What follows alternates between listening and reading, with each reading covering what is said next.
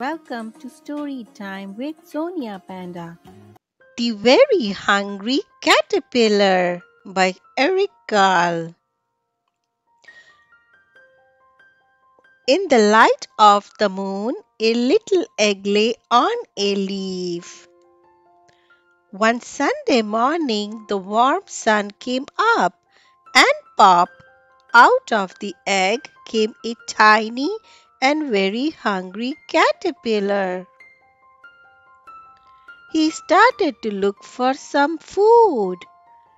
On Monday, he ate through one apple, but he was still hungry.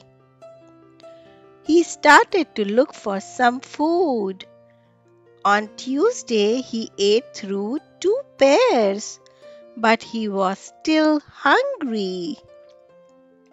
He started to look for some food.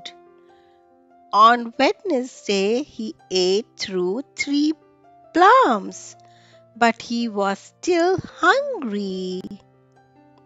He started to look for some food.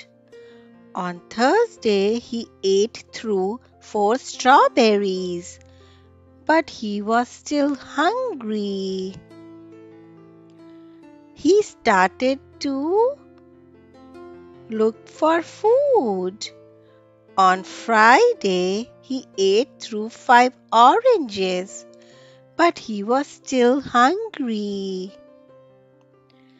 On Saturday, he ate through one piece of chocolate cake, one ice cream cone, one pickle, one slice of Swiss cheese, one slice of salami, one lollipop, one piece of cherry pie, one sausage, one cupcake, and one slice of watermelon.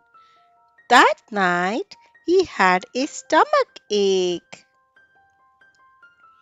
The next day was Sunday again. The caterpillar ate through one nice green leaf, and after that he felt much better. Now he was not hungry anymore, and he was not a little caterpillar anymore. He was a big fat caterpillar.